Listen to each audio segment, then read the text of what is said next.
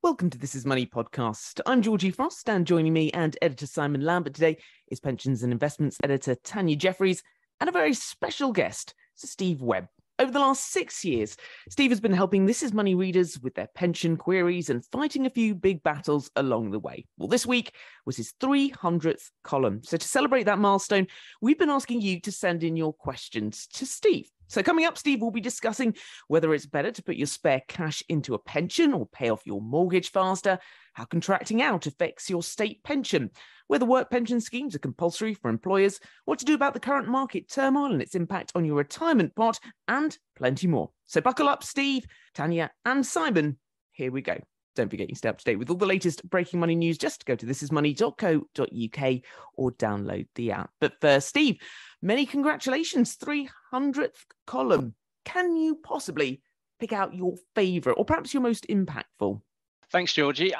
Every week I enjoy the process of reading the dozens of questions that readers send in, and they're just fantastically diverse. So you always pick up something a bit quirky or something you've never thought of before or something that makes you think. So I learn every week as well as pretending to know what the answers are.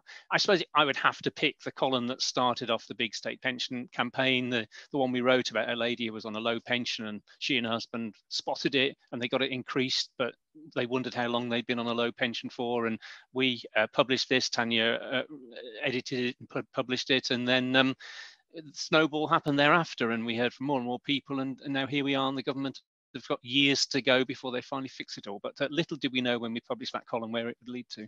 Indeed. Simon, tell us about bringing in Steve and the work he's done over the last 6 years. I can't believe it's been 6 years. more to the point, actually, you just said that. I think he's done a sterling job in terms of the help that he's given our readers, the efforts that have been put in by Steve and by Tanya in getting that information out there to people, the amount of work that I see firsthand goes on behind the scenes, sometimes for questions and stories that readers will never see. It's just somebody's just been helped out.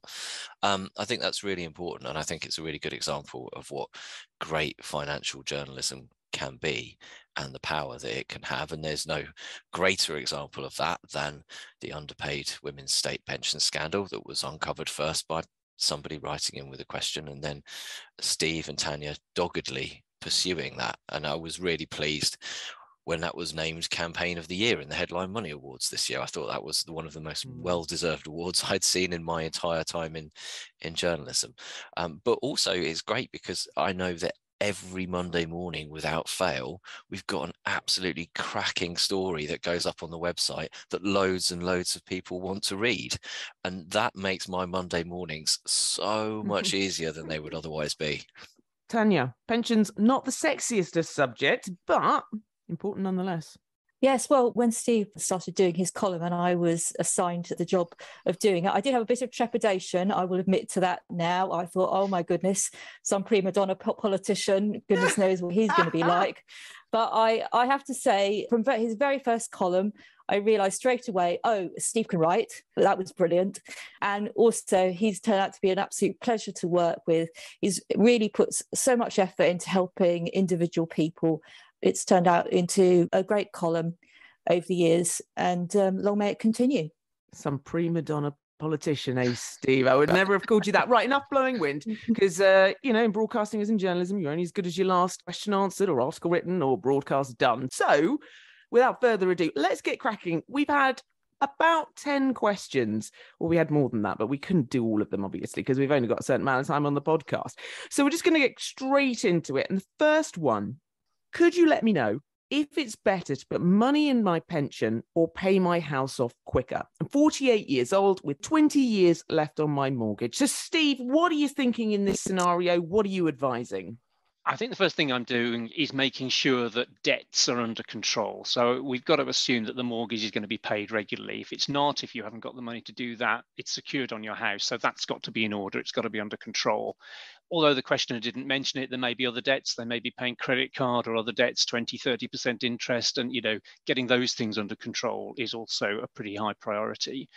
assuming all of those things, and assuming as well that you can cope with the mortgage rate rise that may be coming, because maybe you can afford more for your pension now, but you come to the end of a fixed rate mortgage, your mortgage costs could double. Again, just kind of planning ahead a little bit, not just thinking about today, but about future bills. So although I'm a pensions person, I also do debt advice in my spare time, and I think getting your debts under control is a good thing. So that's the big picture.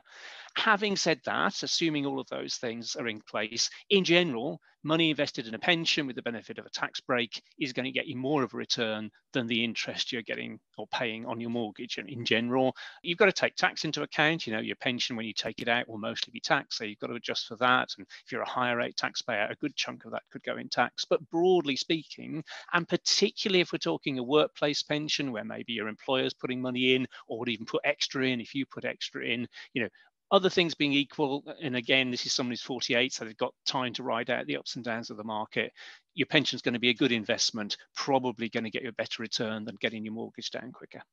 We'll talk about the ups and downs of the market shortly. But Simon, is this a popular question that you get asked? Should I pay off my mortgage? Yeah, very much so. It's one of those things, isn't it, that people aspire to. Actually, through the very low interest rate years, it's actually something that maybe was not quite so worthwhile doing. If you look at it from the point of view of what return can I get on my money, and the hurdle that you had to beat on your mortgage, which, bear in mind, you need to take into account the fact that paying off your mortgage is quite tax efficient, because otherwise the gains that you might be getting, the interest you might be getting on savings, the gains you might be getting on investments might be taxed. So unless you're comparing it to an ISA, so you need to do those two things. But actually, when your mortgage rate's 1.4%, as a long-term investor over many years, you would be hoping to get a better return than that from your investments. So actually, you probably might have been better off putting the money into investments. But that does totally fail to take into account the one key ingredient for a lot of financial success, and that is automation, which takes things out of your hands. Because the great thing about paying your mortgage is you have to keep paying it. They take that money off you every single month. And if you overpay a chunk, it's gone, you've overpaid it, that's cleared, and then you can chip away at it quicker. The problem with investing and saving is that, yes, you could say, well, if you just invest your money every single month, you'll get a better return than 1.4% and you'll be quids in. But it's how many people actually manage to keep up that investing every single month and that saving every single month. It's very easy to cut back on that. Now, obviously, we're in a totally different scenario, and we're looking potentially at new fixed rate mortgages at around the 3.5% mark, 4% mark. And all of a sudden, beating that, if you then take into account potentially tax on top, becomes quite a bit harder. So I think actually we might see a switch towards an environment where the whole idea of getting that mortgage cleared earlier becomes more popular again. All right then, from a teacher, I've learned I won't receive a full state pension despite making national insurance contributions for 35 years because, Steve, I was contracted out without my knowledge. What does this mean, Steve? Explain the surrounding issue first. And I would say this is probably the most common question we get. We all use this shorthand that you need 35 years of national insurance for a full new state pension. And that is a shorthand. There's a bit missing from that sentence, which is as long as you were paying full rate national insurance. So you paid the full rate of NI, 35 years, full state pension. But lots of people didn't. And the reason they didn't is they were in an occupational pension scheme, like the teachers, like a big company pension scheme. And those schemes were what was called contracted out. They did a deal with the government, and they said, we as employers want to pay less national insurance, our workers, our teachers, or whoever will pay less national insurance, and in return for that privilege, we will replace part of your state pension at retirement. It was a deal. You paid less in, you get less out. Now, the teacher who's asked the question quite rightly says, well, I didn't know anything about that. And of course, often in the workplace, you wouldn't, because you were paying reduced, contracted out national insurance, but so was the teacher at the next desk, so was the next person in the staff room. Everybody was paying contracted. So you didn't feel you were paying less, but you were paying less than your next door neighbor on the same wage who wasn't contracted out. So the short version, you paid less in, you get less out, but of course you get your teacher's pension on top. Is there anything you can do in this situation? There is. The funny thing about the new state pension is it came in 2016, and as at 2016 they do what I've just described. They take something off the state pension for those years when you put less in. But from 2016 onwards, each extra year that you work or perhaps pay voluntary national insurance, I use this phrase, burns off that deduction. So if you have quite a lot of years post 2016, you burn off the money that's been knocked off for past contracting out, and you can eventually, if you've got enough years post 2016, build up to the full £185.15 state pension and get your teacher's pension on top. So paradoxically, this new state pension that people get cross about if they were contracted out because they're not quite getting the full amount, if they've got enough years in, they can get the full enhanced new state pension and a teacher's pension on top, which is kind of win-win. But of course, it's complicated and people don't get that. Tanya, as Steve said there, it's one of your most common questions. You've done a lot on contracting out, haven't you? We did when the new state pension was first launched in 2016. We do less so now, but people seem to come to it new all the time. It's fresh to them. And that is why Steve gets so many questions about it. So many that actually in the automated reply that people get when they send him a question, there is a link to his most classic column on this topic, in my opinion, which was a question very similar to this one, actually, but from a civil servant. That's really how we deal with it now. And it's amazing how newer angles come up on this topic. And when we do get a new angle on it, Steve tends to answer it because there's just so much interest in it. Every time he does a column on the topic, it gets really high readership. Steve, when you talk about the new state pension, actually the next question is from a 73-year-old. Why do younger people retiring under the new post-2016 system get higher payments than I do? This doesn't seem fair. And again, that's another question we get quite a lot. And I think the reason it looks unfair is people compare apples and oranges. And by what I mean by that is the new state pension is a single figure, a flat rate, this £185.15. The old state pension had different bits. We had a basic pension, currently about £141, but that wasn't all that employees built up. If they were not in a company scheme or something like that, they would get an additional state pension, often called SERP, state second pension, and so on. Back in the 1960s, graduated retirement benefit, extra bits. And in a sense, what you have to do is compare the new flat rate figure, which is like everything in one, with all the different bits of the old one put together. And overall, the new system is about as generous as the old one, because I was in government when we brought it in, and I can assure you the Treasury didn't just hand me a checkbook and say, Steve, why don't you just spend more on state pensions? They said, we want you to spend less. So actually, on average, the new scheme is about the same as the old one. Actually, in the long term, it's cheaper, funnily enough. That doesn't mean there aren't individuals for whom there is a difference. Self-employed would be an obvious example. The self-employed used to just get the old basic 141. Now they can get the new enhanced 185. So there are gainers, there are some losers. Some men who would have built up higher old state pensions get less under the new system. So I wouldn't say there aren't people for whom there's a bit of a difference or a cliff edge, but it's not the case that the government just decided to throw money at new pensioners at the expense of old ones. All right then, from a concerned mum.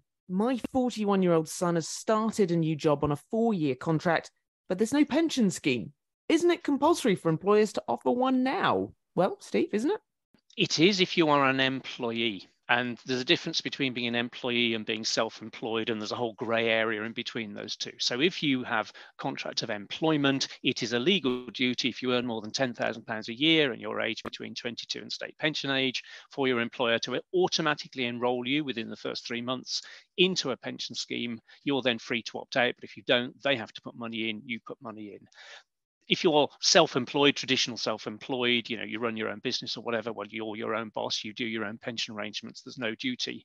But these days, there is this kind of grey area. And Uber drivers were the classic example until recently. Were they self-employed because they could clock on when they wanted to, they were their own boss, or were they employed because they worked for Uber and all the rest of it? And the courts eventually decided that Uber drivers actually had a right to a pension. So a lot on the question is, well, this 4-year contract, is it employment, is it self-employment, is it, and there are very tight legal definitions. But we do in the weekly column hear from people who say, I work often for a small firm and they didn't put me in a pension, and they are breaking the law if you're employed. And so, a lot depends on the exact nature of the employment. 4 years seems a long time. Simon, is this about IR35 and all that? Well, there's a fiendishly complicated topic for people to deal with. Sorry.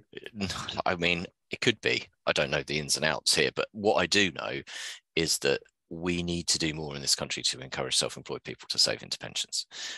Auto enrolment has been a huge success in terms of dramatically increasing the number of people who are regularly saving into a pension. The simple fact that you have to opt out rather than opt in makes all the difference, it turns out, as was hoped. And the contributions are being ratcheted up. I think I hope I'm not putting words in his mouth here, but I think Steve thinks those contributions should probably be higher, potentially for employers, I think, is one of the key elements. But we don't have that system for self-employed people. So we have to rely on them doing not the right thing, that's not the right phrase to use, but doing the sensible thing, putting the money aside. But it can feel like a lot of money that's coming out. And certainly the problem is, of course, is that saving is a habit. And when you start up and you're self-employed, that's when money is likely to be tightest. And then if you then all of a sudden, somewhere down the line, when things start to go a bit better, maybe, so when my wife set up as self-employed, to give an example, I said to her, you give yourself 6 months before you start paying into a pension, but then you need to start doing it. She was employed before that, so she had a pension that had been built up through employment. I said, look, you've got that. It's decent. You've got a decent pension you built up through employment. You can afford to give yourself that 6 months, but after that, you need to start paying money into a pension. Because the problem is, the longer you leave it, the more it suddenly feels like, oh God, that's a lot of money I'm taking out. So yeah, we need to do more to get people saving who are self-employed, and help them work out not just what they do to set up a pension, but like the ways and means of going, okay, do I do it every month? Do I do it in a lump sum? I mean, a lot of self-employed people will get used to putting money aside for their tax bill, which is a big lump sum. And quite often, many will be overcautious and put aside too much money for their tax bill. So it's like, when you find out that you've put aside too much money for your tax bill, what do you do with that extra bit? What we need to be saying to them is maybe put some of that into your pension, kind of thing. Steve, how do you square that circle? What do we do?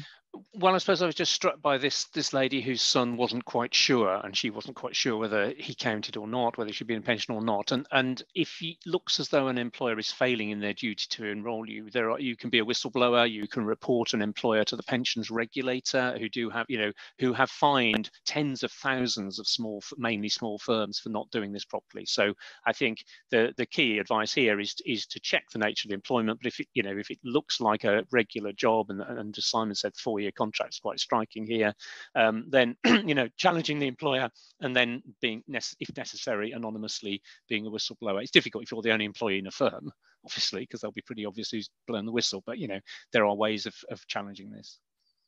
And in terms of saving as self-employed people, do we need to have some sort of an auto enrollment for could you even do that?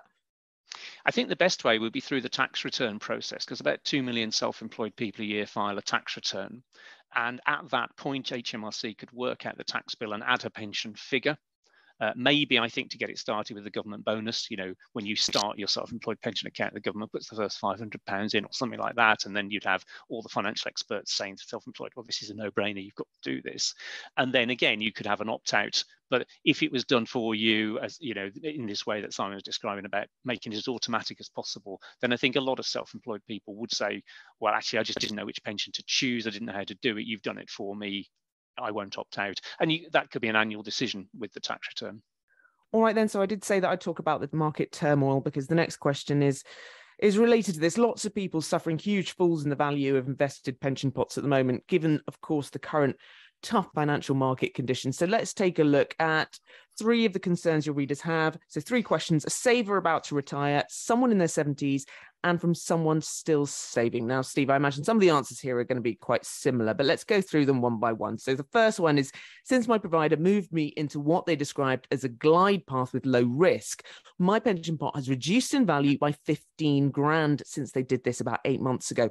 I'm only 3 months away from retirement. Is this really low risk, they are asking, Steve? And there used to be a traditional view, which was what they called lifestyling. So you spend your 20s, 30s and 40s building up, perhaps adventurously investing for a bit of risk and a bit of growth and so on. And then the theory was you gradually took your foot off the gas, eased off on all the investment risk, moved into bonds and things like that rather than into equities. So, things that you would have thought would be more stable. And I think the investment profession has had a bit of a shock, because they've been moving money into things which have turned out to be just as volatile as the things they were moving out of. And this wasn't widely foreseen, but the last few months, few years has seen volatility on shares and volatility on bonds, and indeed some falls. So I think the intentions were there, the best of intentions, but what's actually happened, as the reader has seen, is some quite nasty falls.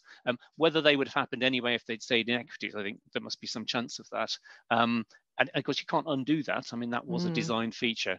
What you have to avoid, I think, is if you're not planning at retirement to be very low risk and buy an annuity, a pension or something like that. If you're going to go on investing for decades into retirement, you probably don't want to be de-risking in the run up to retirement. And if your pension provider is planning to de-risk you, when actually you don't want that to happen, you need to make sure that they know when you're planning to retire.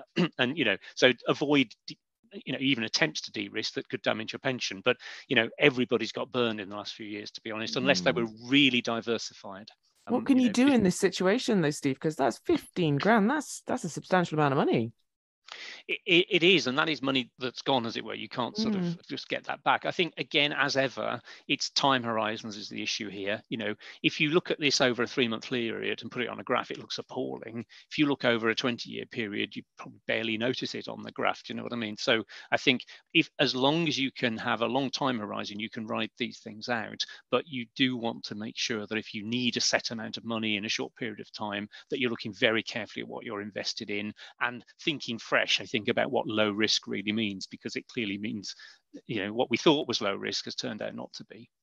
Simon, the investment industry's had a bit of a shock, says Steve. The whole world had a bit of a shock that led to the sudden collapse in bond yields during when the financial crisis arrived, and we've had a few shocks since. I think the one thing that the investment industry didn't anticipate was the spectacular stock market returns of the US that just kept going and going and going, and the success of some of those highly disruptive firms, the tech stars within it, that just kept making money hand over fist. After many times that people have said, no, that's it for them, then these profits aren't going to continue. They just kept coming back. We've seen a lot of volatility there over the past 6 to 9 months, and we've seen some big share price falls. We saw the S&P 500 fall 20% in the US, but then it staged a big rally, and then it's fallen back again. But this is the thing is that because of the makeup of the global stock market and the fact that the US makes up about 60% of it, and then a number of companies within that US stock market generate a lot of the returns and dominate it, if you go digging into your pension, you might find that you potentially own more of Apple than you do of the UK.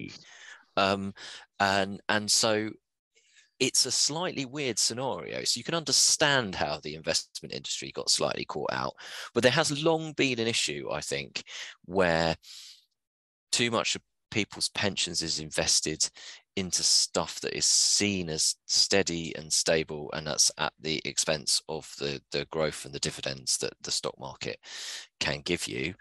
And it turned out that actually, as Steve said, those steady and stable assets turned out to be, government bonds turned out to be hugely volatile. But the thing is then time and again, we've seen a moment of crisis, and actually they did stand up in some way as a sort of, when the stock market did fall, they did at least provide some ballast on the other side. I think the difficulty now is for people who are investing their own pensions, making the decision as to what they do in terms of getting that retirement fund to last them all the way through, and how do they then balance that. And it isn't the case now that you invest your way to absolute stability at 65 and then buy an annuity with that money. It's, for most people, they're remaining invested, and they need to get an element of both income and growth and protection. All right. Second question here. My pension, Steve, was valued at 94,000 last year. Now it's worth 74,000, and this is after propping it up with 4,000 extra. I'm now 71 and was thinking of taking my tax-free 25% this year, but the losses are, as you can hear, devastating. What can I do? Well, they are. And I think the first thing that strikes me, and obviously I hugely sympathise with the reader, but if you are 71 and losses are devastating, then I wonder if you're taking too much risk. I know hindsight's a wonderful thing and so on, but you've got to match the amount of risk you're taking with the amount of risk you can live with. And if you are really heavily dependent on a pot of money and you're taking quite a lot of investment risk in the hope it will do well, you've got to recognise there's a potential significant downside. And all right, it's probably been more than anyone thought, but certainly if this is central to your planning, just making sure you understand the level of risk you're taking and that it's appropriate. And sometimes, financial advice isn't the answer to everything, but if it's a serious part of your retirement planning, even a one-off review with an advisor to just look at the mix of what you're in, you don't necessarily need to pay them 1% a year for the rest of your life, but just get somebody, an expert, to look at what you're doing and make sure it's fit for purpose. The other observation I would make is, I'm not immune from this. I've took out equities, stocks and shares ISA at Christmas. I've got less money in it now than I've put in. I have a pension from the company I used to work for. That's gone down, significant DC pension recently. And the one thing that I try not to do is check it every day. Actually, there is a risk here, is that if you are constantly sort of worrying and checking and getting anxious and so on, I restrict myself to once a month, and that's probably too often. As long as you are able to take a reasonable time horizon, not checking it too often avoids the risk that you overreact. And that, the argument is that the amateur investor sells at the bottom and the professional buys at the bottom, and that's the risk. You see it go down, you panic, you sell, and that locks in your losses. Whereas the professional investors are thinking, oh, this looks quite cheap now. They pile in and they get the upside. So just not over. Of course, I don't want to be glib about this. This is a lot of money to someone later in their retirement, but trying to avoid overreacting to short-term market movements is important. Which leads us on to the next one. I'm sure similar answer to this one, but this is for people who are saving. I hear this quite a lot, though not the amount that's being saved into the pension. The reader currently saves 35% into their pension, and my employer is paying 5% per month. I paid £692 last month, and within 10 days, I'd lost over £800. I understand the stock market has ups and downs. I'd like to know, am I throwing good money after bad, or have I actually bought stocks and shares with the money I put in each month? Should I keep investing, Steve? And it's slightly worrying is that the reader doesn't quite know what's happening to their money. And I think the pensions industry has got a lot to answer for there, because if you're putting 35% of, what would you spend 35% of your pay on and not know what you'd got for it? It's only in finance and investment, isn't it? I think contacting the pension provider at the very least and saying, well, where is my money going? Actually probably reading an annual statement or a glossy or something. So first of all, just finding out what you're invested in. But if the employee is, I don't know, in their 40s or 50s, potentially investing for decades up to retirement and through retirement, then yes, it's bumpy at the moment, but over the medium term, this is the way that you are going to get growth. So I think sticking with it is generally going to be the right answer. But as I said previously, probably not checking it too often. Tanya, is this an issue that people just have simply no idea where their money's going? Or actually, would it be beneficial to know? Would people want to change anything? Could they change anything? I mean, what are your thoughts? Well, yeah, you can change up your investments if you're in a defined contribution pension. Would people have the confidence to do that? Well, this is it. You do have to learn a bit about investing if you're going to do this. What the big employers tend to do is have a walled garden of funds. So you're not looking at thousands and thousands of funds. They may have, 20 or so that you can choose from, and they're all very heavily labelled with, cautious or balanced or, high risk or emerging markets and so on. And so then you can try and research them. But most people do stick with their default fund. I mean, the rule of thumb that the industry gives you is always that 90% of people in a defined contribution workplace pension, they stay with their default fund. They usually are picked to be a sort of one size fits all, and not to go overboard in losing people money, because obviously employers don't want their employees to suffer that.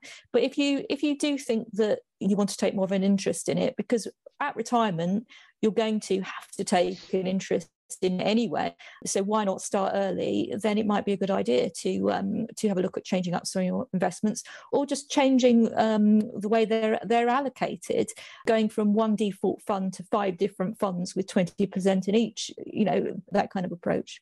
All right. The next question we've got, I know we've discussed it on the podcast. I know it's made lots of headlines recently, but which is why I thought it would be good to put it in here. But I'm 74 years old and a beneficiary of the old state pension. Is it your opinion that the triple lock will be applied in 2023, 2024 without modification, as happened this year? Steve, what are your views on that? So as you know, Georgie, the triple lock says when they're setting the pension each year, how much do they put it up by? Do they put it up to keep pace with prices in the shops? Do they put it up in line with what people in jobs are getting by wage growth? Or do they at least put it up by 2.5% regardless? Those are the three elements of the triple lock. Well, we forget 2.5, that's not going to come into the equation this year. So the choice would be wage growth, which I forget the exact figure, 7%, something like that, or inflation, which we assume in September, which is the crucial month, will be 10%-ish, maybe slightly more. My assumption is yes, they will do that.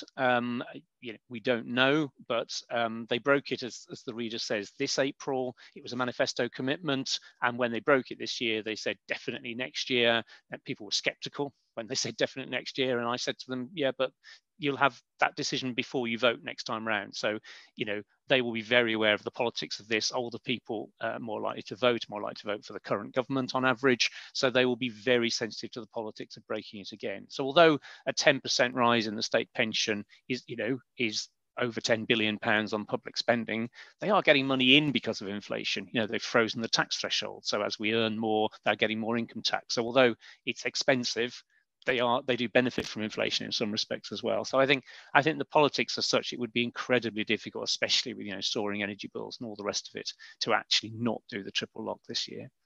What do you make of all the articles that have been written across the media about this intergenerational unfairness? It is a challenge, because if people in work are getting 6% or 7% on average, and I'm sure there are plenty of people listening who've got less than that, and pensioners get 10%, is that fair? On the other hand, you have to remember that this year, just gone, pensioners got 3%.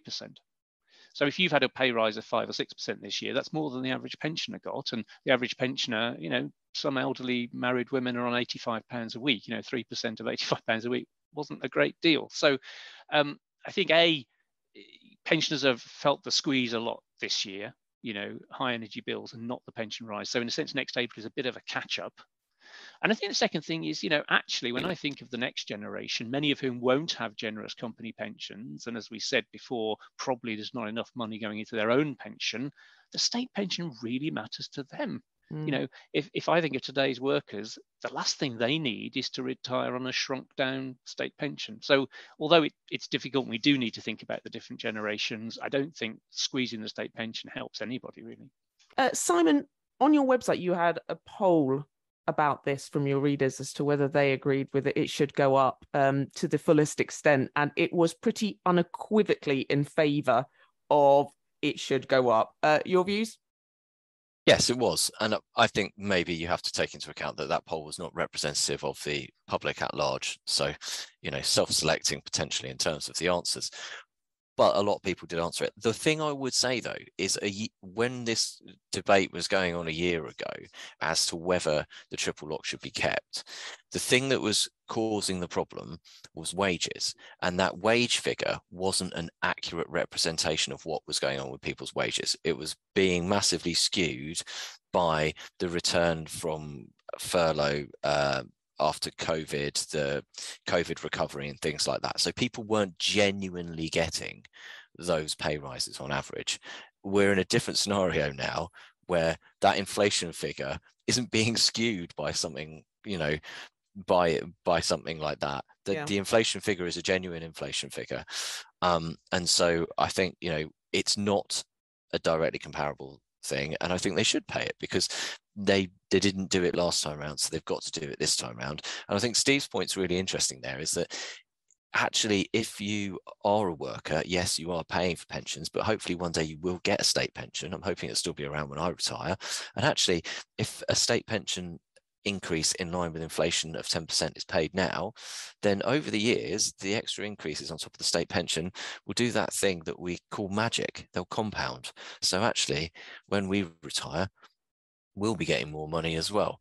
And I think at the moment, I'm looking at the figures, and wages are going up, including bonuses, the average is 5.1%, but regular pay was 4.7%. And that's an interesting element, is that a lot of companies are, rather than paying people the inflation matching wage increases, they're saying, right, we'll put your wages up by X amount and we'll give you a one-off bonus. Steve, can you just answer a question for me? Why is it that the figure goes up in line with inflation around about now, as opposed to perhaps, say, March, a month before? So it'd be a little bit more accurate. And a lot of this dates back to the days when people had to have printed order books to take into the post office. If you imagine that you've got, what have we got today, 12 million pensioners or something like that, plus all the people on other benefits. And if you left it until March, you don't get the March inflation figure till April. And so, there's a lead time essentially. Now, in the days of computers, that's a lot less, but we've kind of got into this pattern. You use the September inflation figure, which doesn't appear till October. They have a budget in November where they announce their plans. They've then got a few months to set all the new rates, print all the new leaflets and so on. So it's as much practical. And as long as from one year to the next, inflation's reasonably stable, it doesn't really matter which month you pick. It's just at the moment where things have just gone completely, out of kilter. But I thought Simon made a really important point there, that we're talking about averages, and actually for pensioners, the evidence is that even the average inflation figure is too low, because energy and food and things like that are a big proportion of their budget. So even an inflation rise might still leave them squeezed. All right, quick one, Steve. Next up is from someone who started drawing a state pension but has had second thoughts. Can they still defer? They can. You can unretire. You can only do it once, but you can say to the DWP, please stop paying me a pension. And then when you start it off again, you get the reward for having put it off. So you get 5 or 6% extra a year on your pension for each year you put it off. And you can, as it were, change your mind once, but you can't keep doing it. You can't treat it like a kind of cash machine. And a surprising number of people do unretire. I think it's about 1 in 4 men or something goes back to work within 5 years of retiring. So it's something you can change your mind about, but don't make a habit of it. All right then. Question I get asked a lot is, how does the top-up system work, and is it actually worth it? Is it a good idea to buy more national insurance years? I would generally say that voluntary national insurance is a very good deal, one of the best deals out there. I know I might sound a bit like a dodgy used car salesman in saying that, but essentially you pay a lump sum of voluntary national insurance. That's usually a bit over £800, and then you get an extra amount every year on your pension, typically about £275 at current rate. So if you do the maths, 4 lots of 275 means you've recovered your money within about 4 years, allowing for tax, and everything after that's profit. So first question, are you going to live for 4 years? And if you're very, very poorly, maybe not a good idea. Second thing to just check, are you on benefits? Because £1 extra of pension could mean £1 less of benefit, so not a good idea. But broadly speaking, except for those 2 cases, this can be one of the best things that you can do. Now, you have to check, is the one thing. There are some cases where you can buy a year years ago, and it doesn't help your pension because of the way it's worked out. So before you hand over a penny, ring the Future Pension Centre at DWP, check with them. They will then check it's okay. They'll give you the HMRC details, and that's important because you don't just want to send a check to the government and hope it will end up in the right place. It needs all the right reference numbers and so on. But in principle, and there's a deadline next April, so at the moment you can go back if you're on the new state pension, go back to 2006. That deadline will end, and you'll only be able to go back 6 years after next April. So well worth looking at now, particularly if you're on the new state pension. Tanya from Reader GF, I am 40. I have maybe, 21 years of national insurance contributions. I might have missed 1 or 2 years. Is it worth, not me, obviously, this is GF, worth purchasing a year or so at this age? Well, it depends how much you're going to earn in national insurance between now and retirement age. When people have asked Steve this in the past, he's always been more in favour of waiting, just to make sure that you don't do it unnecessarily if you're still fairly young. It seems a bit of a waste to do it now when you've got so many more good years in you. Fingers Georgie, crossed, Tanya. Fingers crossed. GF, Reader GF, by the way. Yeah, I mean, and just say hypothetical Reader GF. Let's supposing she's 40-ish, I think was the figure you gave. Her pension age 40-ish. 40. Might be 68, let's say. So that's 28 more years to go. If she or he has already got 20-ish in the bank, you only need another 15. And you've got 28 or whatever. So paying now, and then you still have to pay national insurance even if you've hit the target. You know, as long as you're working, you have to go on paying even if you've got a maximum pension. So you'd have to be quite cautious, I think, to spend money now. You could always save it and pay a bit later if needs be. All righty. Steve, what are the rules for taking 25% lump sums from final salary and defined contribution pension pots? We've mentioned the 25%, but let's go a little bit more into the details. And this is another one that comes up surprisingly often. People say things like, well, do I have to do it all at the same time? Answer, no. These are entirely separate transactions. So unless you're worrying about hitting, you know, lifetime allowance limits and that kind of thing, basically each pot is separate. Each decision to take 25% is separate. You can take tax-free cash from one pension and no tax-free cash from another. You can mix and match. Some company pensions will allow you to vary that percentage. So you might take 20% tax-free cash and a bit more regular pension. So it's very flexible. You can, as long as you're currently 55 would be the minimum age in most pensions, as long as you're over that minimum age, you can choose when to do it. You don't have to do it at 55 because you can, or 60 because that's the normal age. So it's very flexible. The other thing I'd say is it's quite simple with pot of money, defined contribution pensions. It's just kind of a quarter of the pot. In most cases, it's a bit more messy with defined benefit pensions because they work it out in quite a complicated way, and sometimes they don't give you a very good deal. So although, you know, who doesn't like tax-free cash, you have to remember they're knocking quite a lot off your regular pension if you take some of it as tax-free cash, and sometimes it's quite eye-watering how much they're knocking off. So if you don't actually need that tax-free lump sum and what you really need is a good regular pension, don't assume that taking tax-free cash is always the best thing to do, because sometimes they've converted it on a very unfavorable basis. Goodness me, we've been rattling through these questions. Well done, everybody, because we've got to our last one. I want to use 25% tax-free lump sums from my 3 pensions to help my daughter buy a house. Steve, is this a workable plan? They ask. Well, in theory, in the sense that it's just cash kind of thing. And once you've taken it out, it is just your money to use as you wish. There's no kind of restriction on what you then do with it. And I think a lot of people who are in that fortunate position, perhaps they've got more retirement provision than they need, are very much looking to help the next generation. I'm pretty sure we wrote a column and a gentleman wrote in, I think it was about what I called giving while living. And rather than, you know, wait till I'm 90 and pass on to my 60-year-old children who may not thank me for making them wait till I'm gone and they're 60, thinking about some of your wealth if you don't need it. And, you know, the caveat as ever, well, will you need this money yourself? Not leaving yourself short. What if you need care or other costs later in life? So being a bit careful about not giving away more than you actually need. But in principle, helping the next generation get on the housing ladder. And I think the reader who wrote in said, yes, I did this. They were able to buy a bigger house as a result, and they have a spare room and I now go and stay in it. So enlightened self-interest in that case, I guess. Absolutely. Simon, your views? The intergenerational transfer of wealth is going to be a topic that just runs and runs and runs over the next few years, due to the extremely high house prices in this country compared to wages. They are now at a record high by comparison to wages, an unwelcome byproduct of the pandemic housing market boom that we really didn't need and added another 20% to the cost of the average home. We are in a scenario where people are relying on the bank of mum and dad or the bank of gran and granddad even more to get onto the property ladder, because, put simply, trying to save tens of thousands of pounds at least from scratch is really, really, really hard.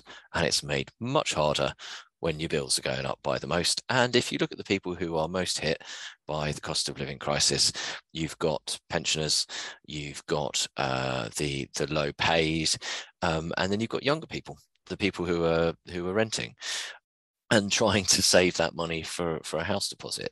So actually giving that money away if you don't genuinely need it, and you're not going to need it before you die and well in advance, at a time when not only do you get to see your children perhaps benefit from it, but you also get to benefit from it yourself by going and staying at their bigger house. I would say that's a good move. And we talked on the podcast actually a few weeks ago about this sort of concern among people about inheritance tax, and it's a very hated tax, despite the fact that not that many people pay it. More people are paying it, but not that many people pay it. But there's some good ways to avoid inheritance tax, one of which is obviously to give your money away well in advance and survive for another 7 years, and the other way is to spend more money on yourself. Because you deserve it. To get used to the idea that you are in what is, in jargon terms, decumulation rather than accumulation, and you don't want to be having more money in your account at the end of every month if you are someone who is retired and has an inheritance tax liability.